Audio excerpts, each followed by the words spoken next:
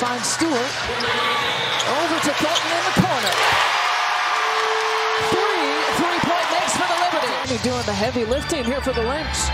Vandersloot looks it off to Thornton in the corner, who's doing some heavy three-point lifting. And that's why Courtney Vandersloot.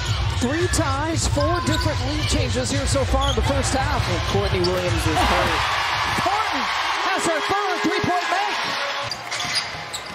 Inside 5 minutes left to play here in the second quarter. It's a corner look again. Ionescu just still with the 1 point in the second half. After 18 in the first. Lainey Hamilton over to Thornton. Kayla Thornton.